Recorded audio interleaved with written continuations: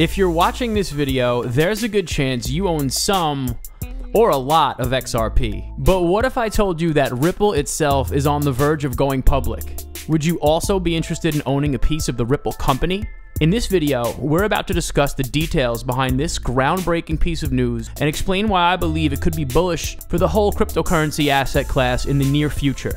As always, I want to take a moment and thank all our new and returning subscribers for being a part of this and explain what we do here for our first-time viewers. Crypto Ride exists to help you responsibly navigate the unpredictable world of cryptocurrency through news videos, technical analysis, and project review videos. If you're passionate about incorporating cryptocurrency into your overall wealth-building strategy, then don't forget to subscribe to our channel in the bottom right corner of your screen and activate that bell notification to stay connected.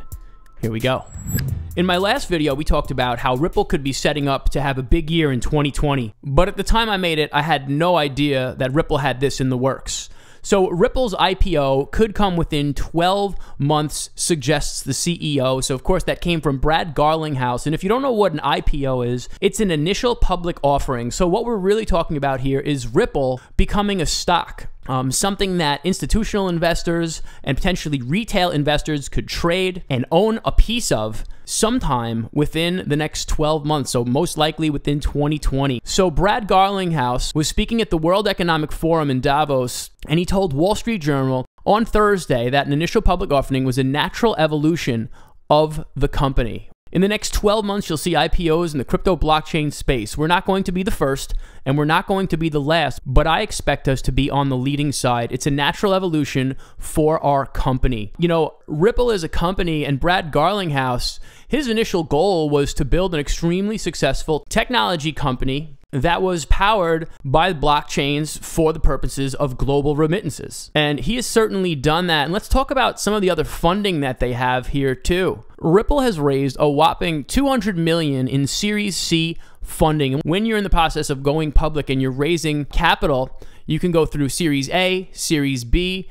and Series C. And by the time you get to Series C, you've already got a profitable business. So businesses that make it to Series C funding sessions are already quite successful. These companies look for additional funding in order to help them develop new products, expand into new markets, or even to acquire other companies. Series C rounds, investors inject capital into the meat of successful businesses in an effort to receive more than double that amount back. The fact that they're even at the Series C level shows you that Ripple itself has been maturing a lot over the years. So Ripple's looking to boost the adoption of XRP, its native blockchain network, the XRP ledger. Ripple also plans to hire new talent with the investments and expand globally. Now, they've already been working globally with partnering up with over 300 banks, but of course, there's always room for expansion. And as we talked about, they will be looking to get some of the 20 largest banks in the world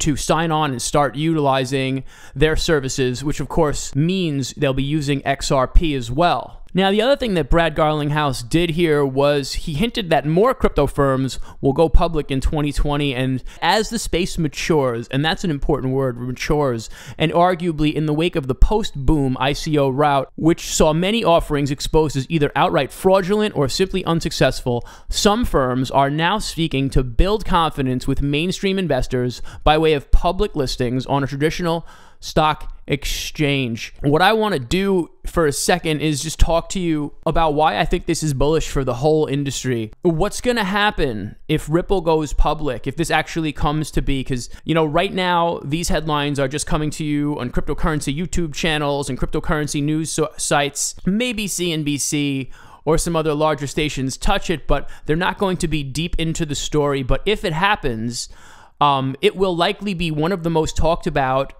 IPOs of the year, partly because it's cryptocurrency and it's controversial, right? People love talking about Ripple. I mean, even within the community, partly because it's polarizing, or for whatever reasons they have. People say it's centralized because there's a company attached to it, and I'm not here to argue and talk about my stance in that. But I am here to say that news like this of a technology company powered by cryptocurrency, and one of the top cryptocurrencies at that, and one of the cryptocurrencies on Coinbase at that, that is legal all across America, is a powerful story. And that's something that we can get excited about and could potentially have a domino effect on the rest of the industry. Because what happens is people need to get a taste of what cryptocurrencies are, okay? And then you go down the rabbit hole. And if you're watching this video, it's probably happened to you. I know when I first heard about cryptocurrency and one of my friends was telling me about it, I began to get curious, and then I started reading, and then I became an evangelist, and then I started a YouTube channel and began investing.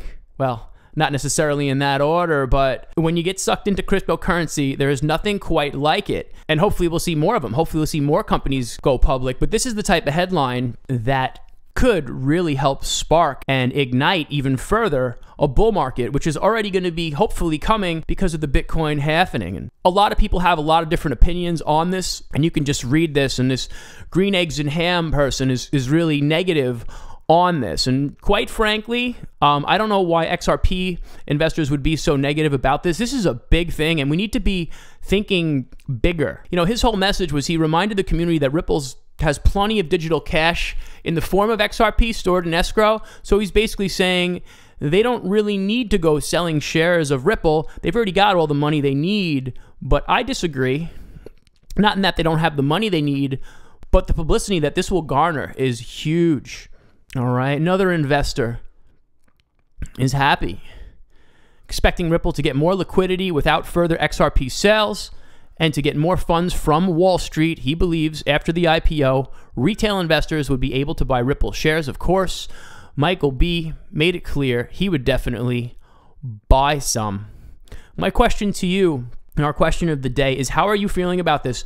Are you bullish on the fact that this IPO could be coming out and Ripple could be going public? Are you bullish about that? Are you excited about that? Are you interested in owning shares? That's a lot of questions, but just answer any one of those in the comments. Let's chop it up. I would love to talk to you guys. Also, don't forget to like this video if you found value in the content. Subscribe to the channel so we can stay connected. And I'll see you back here again soon with another video. Don't invest more than you can afford to lose, and enjoy the ride. Take care.